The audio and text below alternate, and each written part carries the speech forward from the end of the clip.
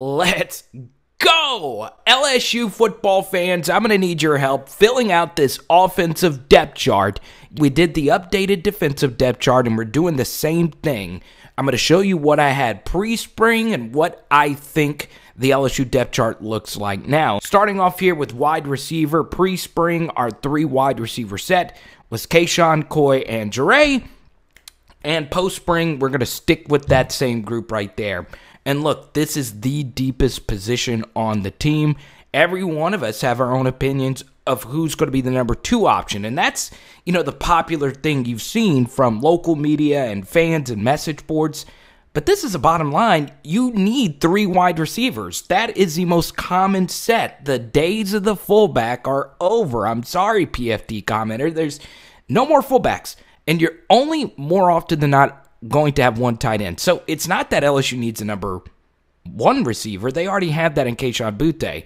And they're not even looking for a number 2. They're looking for their best 3 wide receiver set. Keep in mind, Jake Peetz is going to have some outside-the-box ideas, but Ed Orgeron said he wants this 2019 offense back to a T, which leads us to the backups. If he wants the team to run the offense to a T, that means LSU will not rotate at wide receiver really at all. In 2019, LSU stuck with their elite 3, which was, of course, Jamar, Justin, and Terrace. They just did not rotate those 3 guys out. Now, of course, Terrace got injured, and you got more snaps from Derek Dillon and whatnot. So this is the conundrum. You have a loaded wide receiver group with Jontre Kirkland, obviously with the spring game performance. Trey Palmer, who started off slow. His Ole Miss game, though, was really good outside of that bad drop. Devonta Lee, who is starting to make waves. In the spring, he probably improved his stock more than anyone. And then you have Alex Adams, the 3-star from Mississippi, entering year 2. Only 1 catch for 6 yards in last season. But I know Ed Orgeron tried moving him to safety. I don't know if that experiment failed. Yes, the unit is deep. But this was a common complaint I got from you, and I felt this way as well. LSU, not only at wide receiver, but at running back, rotated far too often. And I think I have a remedy to that situation. But we'll get to all of that here in just a second. But this is a big thing. Is LSU going to stick with a certain group, or will they rotate a lot? Because you then have these guys, one of the most talented crops of wide receivers LSU has ever brought in, with Deion Smith, Brian Thomas Jr., Malik Neighbors, Chris Hilton, and Jack Bech. Now, here's the thing. We're actually going to do a wide receiver week on this channel where we're going to dive deep into this position. I'm going to share my personal opinions of who I think the bona fide number 2 and who I think out of this group is actually the best wide receiver, because I have my own personal opinion, but history tells us something different. So I'm going to save my personal evaluation for all 5 of these guys when we actually do that video. But number 1 here is Deion Smith, because he was an early enrollee, which puts him ahead of the others, but any one of these 5 guys can crack the lineup. But here's the fascinating thing. We're getting ready to move to running back and tight end eventually, but I don't think we're done with the wide receivers. You guys are going to love this, because Jake Peetz is thinking outside the box, and I think you will think outside the box with me. Now, we move to running back. John Emery and Ty Davis Price were our pre-spring starters. Now, of course, you can only start 1, but going into the spring, these 2 guys had a wide gap between them and everyone else on the team. And post-spring, I still feel the same way. Look, John Emery and TDP, they toughed it out during the spring. They had their own injuries that they were dealing with. John Emery, of course, in that yellow non-contact uniform. Ty Davis Price, as well, fighting through injuries. He had that crazy spring game, 2 long runs. Both of them were probably a byproduct of Damon Clark not being in the right spot, but still, Ty Davis Price really carried the weight in that game. Now, this is where it gets fascinating. It's put up or shut up time for both of them. They both had decent true freshman campaigns in 2019. Of course, that was the Clyde Edwards-Helaire show. 2020, not so much. How much of it was the offensive line being not so great? Probably a good bit. A lot of it also was not having Joe Burrow at quarterback. But this is a problem. Both of them have not done enough to make you truly believe, 110% believe, that either one of them are going to break out. Now, they can. They definitely have the talent, in particular John Emery, the former 5-star. I think and I hope that they break out. Now, I'm going to shout out Carvis, one of our most loyal viewers. He believes they have Sony Michel and Nick Chubb level, that type of ceiling. I don't necessarily see that. I hope, because if that's the case, LSU's going back to the college football playoff if these two are that good. So, yeah, this is very complex because we bring in Ed Orgeron with these backups here. Armani Goodwin, Corey Kiner, Trey Bradford, and Josh Williams. Ed Orgeron repeatedly said during the spring that these two freshmen coming in are going to get their opportunities to play right away. These are Kev Falk's first recruits at running back as a position coach, as Kev Falk enters year 2 with this position group. So you also got to keep in mind the actual position coaches. We didn't mention Mickey Joseph. He got his extension as a wide receivers coach. And DJ Mangus, of course, new into that equation. But this is Kev Falk with his first 2 recruits that are his guys at running back. So that's going to be very fascinating. Of course, you have Trey Bradford. Overall, pretty good game against Ole Miss. But we get to Josh Williams, who probably had just as good a game. And Josh Williams is a former walk-on. Of course, Chris Curry no longer a part of this team. He's at Utah. Best of luck to him. But this is where the running back position gets so fascinating. It's not so much who can run the best out of the backfield. It is who can catch the football out of the backfield the best. Remember, one of the biggest jumps in Jake Peetz's career was becoming the running backs coach with the Carolina Panthers. And his running back, of course, was Christian McCaffrey, who is most known for his receiving ability out of the backfield. So that is something that is very important to him as a coach, a running back who can also catch passes out of the backfield. And if Ed Orgeron wants to bring the 2019 offense back to a T, that was a major X factor for LSU, Clyde Edwards-Helaire, and his ability to not only catch the football out of the backfield. Overall, Clyde was a decent pass protector, and he was really good with Joe Burrow, catching footballs hot off of unblocked blitzers. This was something that LSU won the game with against Alabama. When Joe Burrow was under heavy pressure, he would just dink it off to Clyde Edwards-Helaire, and he would make play after play after play, on top of being a really good cutback runner in that LSU scheme. So that's where things get complex with these running backs, because so much of what they do is really dependent on the quarterback. Is LSU going to run out of shotgun? Well, if you run out of shotgun, that's more effective when you have a running quarterback. And obviously, we'll get the quarterback in just a second. And then on top of that, are we going to be under center at all? Because, you know, TDP, one of his best runs was when TJ Finley was under center in the spring game. So if Myles Brennan is your quarterback, maybe that will help out your offense a little bit. So there are so many factors when it comes to this position, which gets us to our first outside-the-box idea in this video, a 2-minute back, and that, of course, being Koy Moore. I said, of course, as if this is a common idea. Now, before you guys flame me for my idea, hear me out here. The LSU running back position last season, I know we're so keyed in on this guy is this position, but just like we've seen in basketball, football is starting to become more positionless. You have to be able to do just a little bit of everything. You have to be able to motion to both sides of the line of scrimmage. You have to be able to run routes out of the backfield, even if you're a wide receiver. We saw Florida do that very effectively with Kadarius Toney. Alabama do that very effectively with Devonta Smith. Positionless.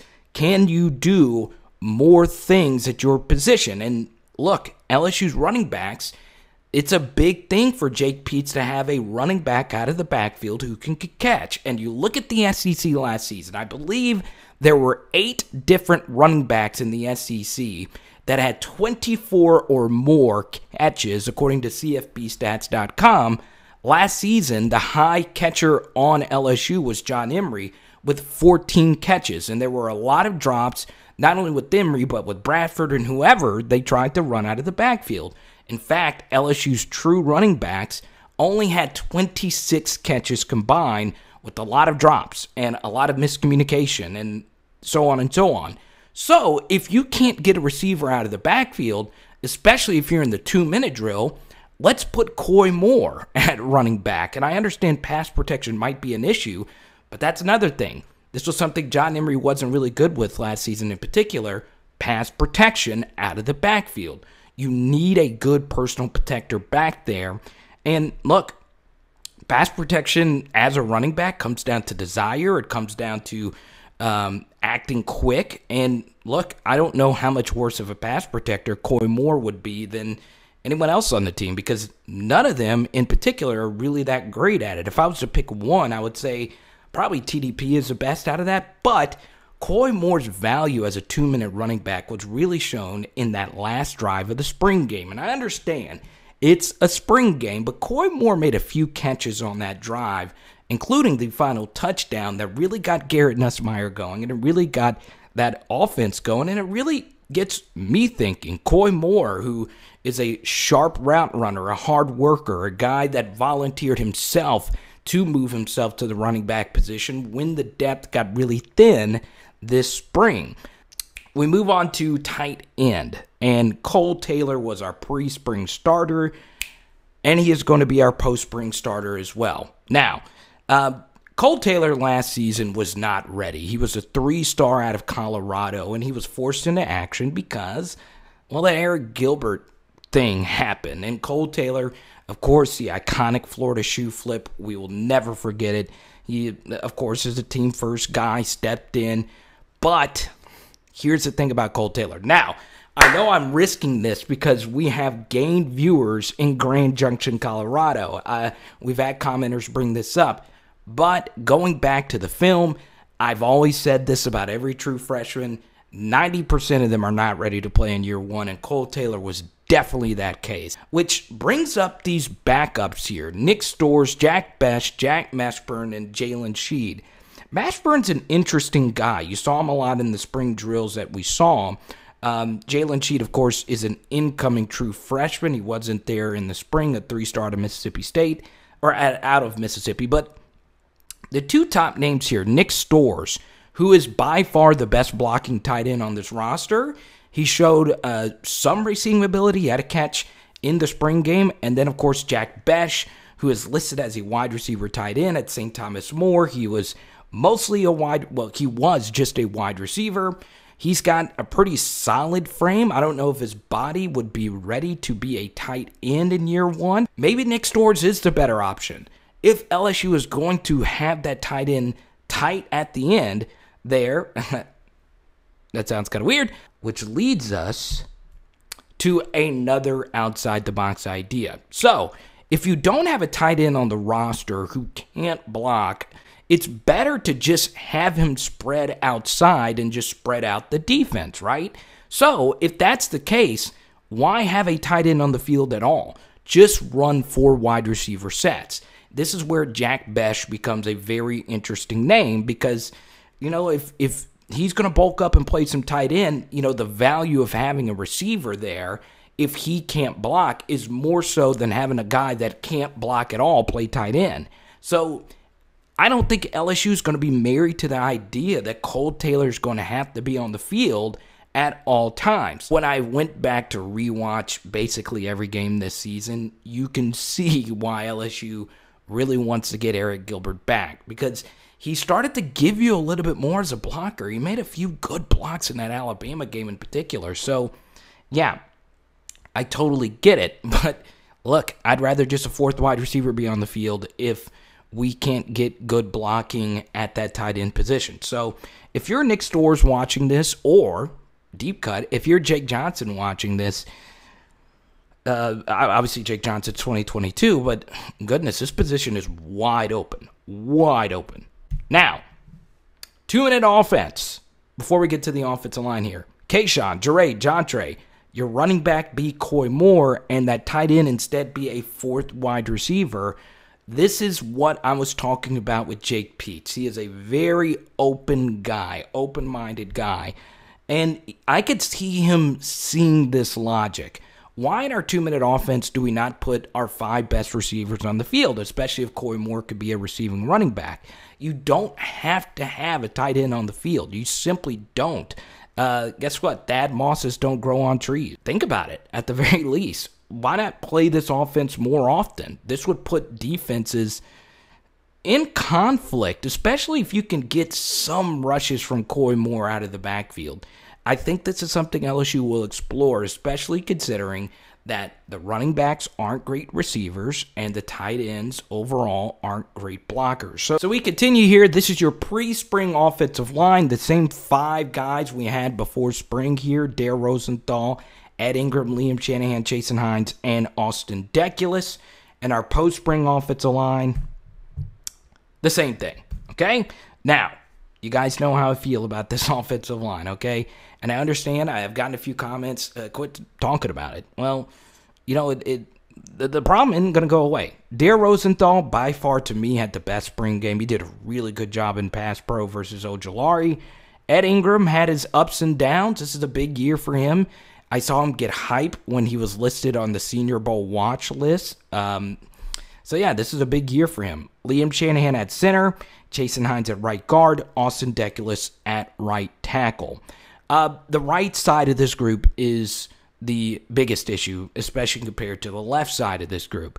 But the bottom line is Jason Hines was not good last season. And it was not only, the blitz pickup aspect of it, he got moved a lot in the running game. I don't know what happened. I thought he was going to be pretty decent. I would consider switching him and Ingram because Jason Hines in 2018 did play some left guard, and he was better there than what he was at right guard last season. And Austin Deculus at right tackle is a major liability in pass protection, particularly against smaller, quicker guys. So, this was the backup offensive line. This is how I have the backup offensive line currently set up. Dare Rosenthal, Ed Ingram, Liam Shanahan, Jason Hines, and Deculus as your starters. I think there are 3 major backups and the rest. Cam Wire at both the tackles, Anthony Bradford at both the guards, and Charles Turner there at center. Now, center, of course, is a big question. Charles Turner played the entire Missouri game. He was the one that stepped in for Ed Ingram because he was hurt, and it was a mixed bag. So he's got some playing experience. I don't know how I'd feel about him as a center because, I haven't really seen it. And the one thing you got to give credit for from Liam Shanahan, this was his first year starting at LSU. He made a lot of media appearances each and every week. There was a lot of pressure on his shoulders to work with 3 different quarterbacks. And by the way, in, I believe, 3 games minimum, Arkansas, Ole Miss, and Florida, the ball changed. There was a huge change in weather, and there were no bad snaps. And in those 3 games, 2 of those were with freshman quarterbacks.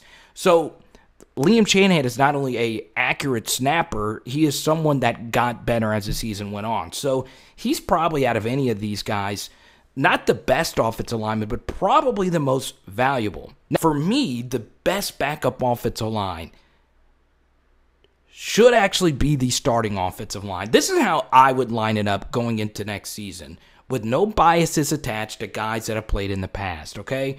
Dare Rosenthal at left tackle, Ed Ingram at left guard, Liam Shanahan at center, right guard, Anthony Bradford, and right tackle, Cam Wire. That would be the unit that I would have going into next season. And I understand, taking Deculus out of this equation, it would sting. He's on leadership council. He's one of the few holdovers from the 2019 championship team. But the regression is a very real thing. I think he would be better at right guard, so I would be fine with Deculus at right guard and Cam Wire at right tackle. But it's a thing, and it's something that LSU, I'm sure, is discussing internally. Now, your backups. There's that Cardell Thomas guy. In the top right corner of the screen, we did a deep dive on Cardell Thomas and all the unique challenges that have come his way. So if you want to watch that, we won't spend too much time on Cardell here, but this doesn't look like year 3 for him. It looks like year 4 is the year that we expect him to break out. 2019, he had the injury. 2020, he wasn't quite there. 2021, well, where is he right now? We'll see. His spring game was decent. The overall backup offensive line, though, is a problem. Marlon Martinez, Xavier Hill, we'll see how they develop. Garrett Dellinger, he is a true freshman. Don't expect too much.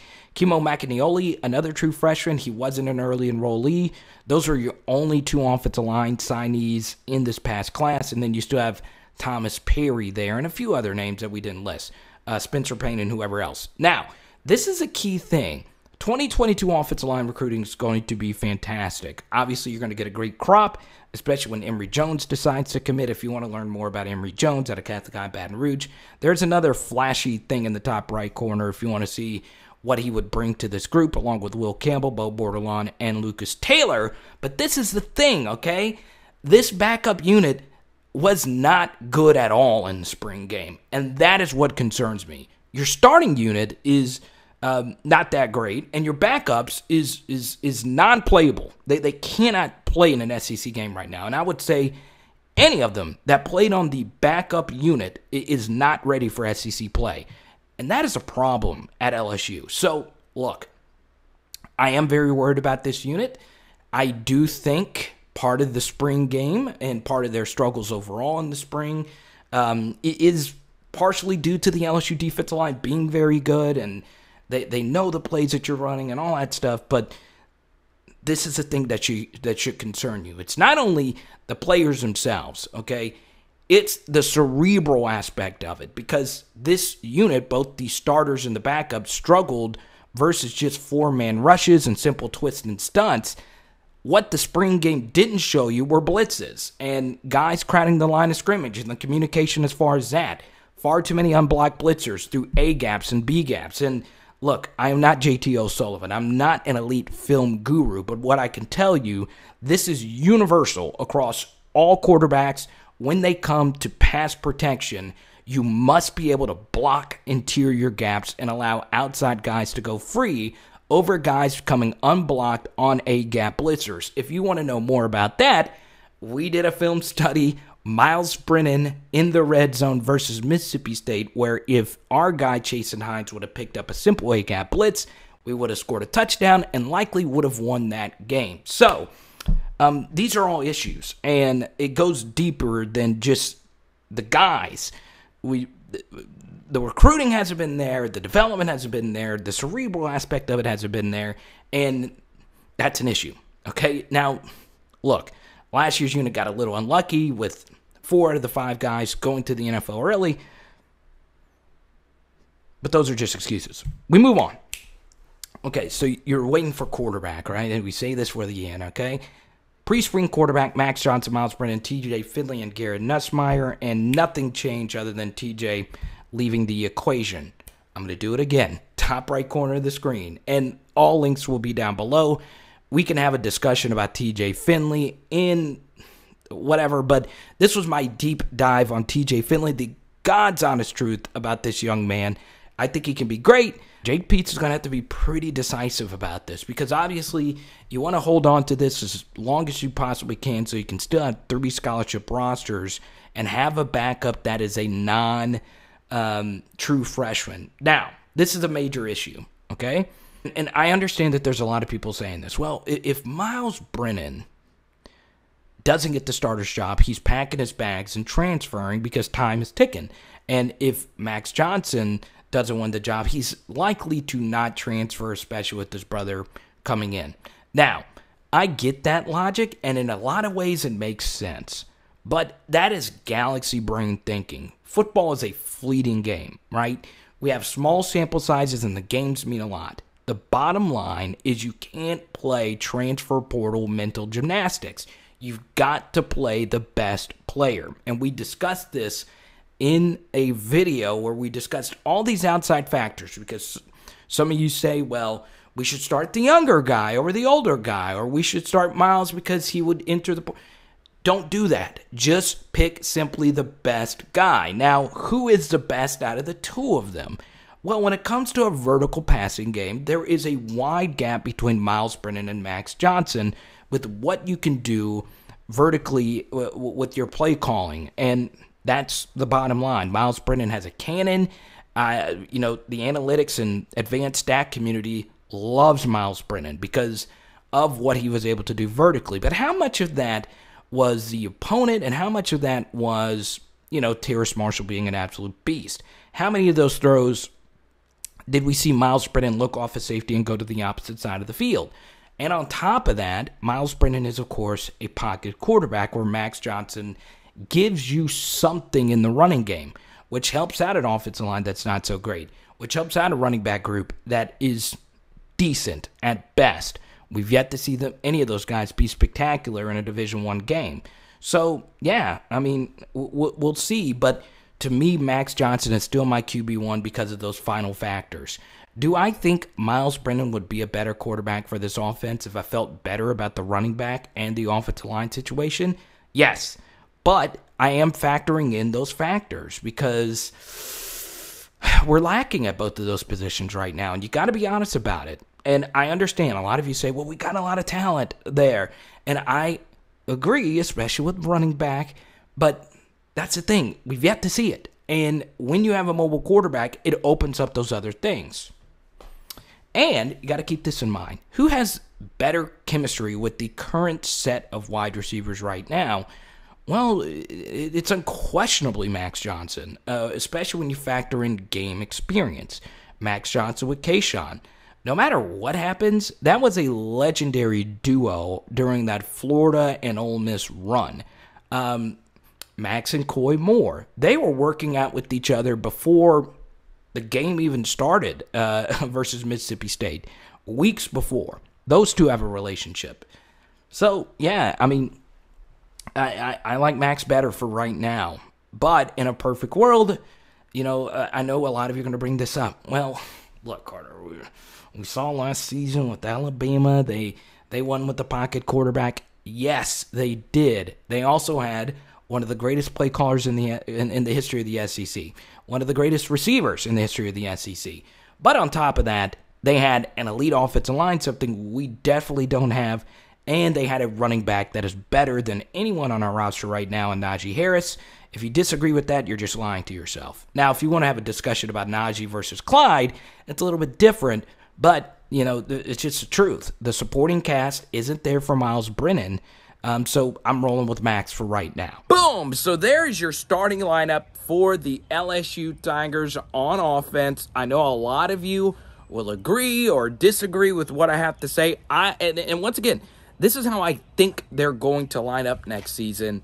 And look, it could be different. I have my own personal opinion, as you heard in the video, especially on the offensive line. But I want your honest thoughts on today's video. Do you guys like these depth chart pieces? What do you want to see more of? I'm always open to comments, and I do want to plug our community page. I'm going to start posting more just community photos, just getting your thoughts. We did your favorite LSU wide receiver of all time, and today I think we did who is your RB1, which obviously we answered in today's video. So lots of discussion to be had. And look, we couldn't touch on everything in this video. I'm going to be doing an Eric Gilbert deep dive. Is he someone that LSU absolutely needs for next season? And we got so much good stuff. It is Power Hour LSU. Boom! So if you want to see our LSU defensive depth chart, just click that video right there. And I think tonight we're doing takeout. I don't know. I think we're doing grilled chicken salads. Let's go.